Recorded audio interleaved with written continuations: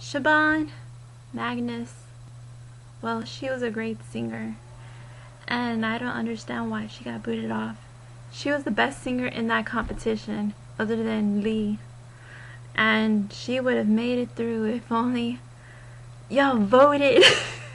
Why did y'all vote? I know that Siobhan, she was always talking a little back to the judges, but she was the talented one. I just don't understand why someone with that talent could fall so short in the final, and I just think we don't need another Ruben Studdard.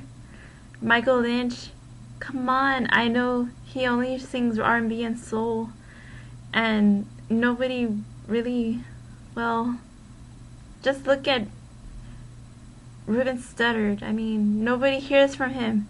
Where did he go? He went somewhere and nobody knows where he went, and we don't hear from him. We only hear from Carrie Underwood and Daughtry and who else? David Cook sometimes.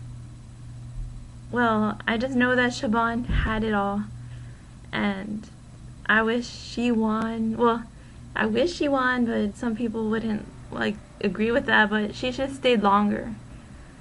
She had something there.